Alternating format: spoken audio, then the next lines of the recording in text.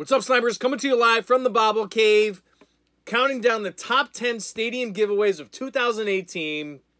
We are on to number 6. I almost want to call you an asshole if you don't have this bobblehead in your collection, because this team is not that good. They haven't been good in a few years. They won the World Series like 4, 5, 6 years ago, but this is one bobblehead that they came out with this year, and it should be in your collection. I don't know why it's not in your collection, but officially, number 6 of top 10 stadium giveaways of 18 is Mr. George Brett Pine Tar Game. This is more than just a bobblehead. This is a history bobblehead.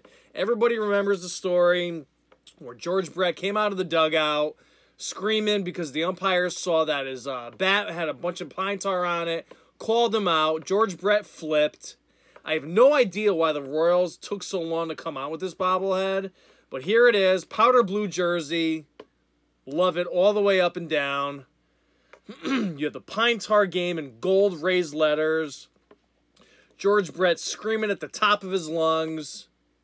This is a history bobblehead. I don't care if you're 94 years old or you are 14 years old. Everybody remembers this play as it was huge. It happened at Yankee Stadium.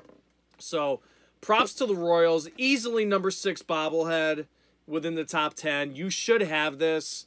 Like I said, this is a history bobblehead. I have no idea what they're going for on eBay in the open market, but try to add this one if you don't have it, guys.